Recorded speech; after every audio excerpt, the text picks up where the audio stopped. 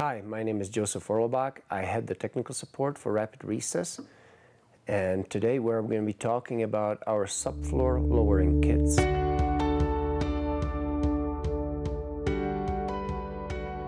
This is the setup for the point drain kit, which allows you to lower this subfloor by 11/16 of an inch below the original floor. The point drain kit makes this whole plane recessed by 11/16 of an inch lower than the rest of the bathroom floor.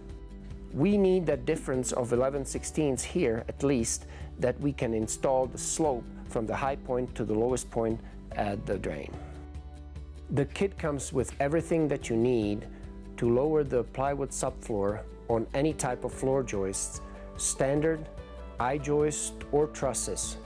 Here is what we call a Z-bracket. That is a parameter bracket that goes around the parameter and hugs the subfloor everywhere. Here we have our M bracket, which is the main bracket that gets installed on top of the floor joists that can hold the plywood suspended in between them. Each kit contains all the specialty fasteners that you will need to successfully install our rapid recess brackets in your plywood floor.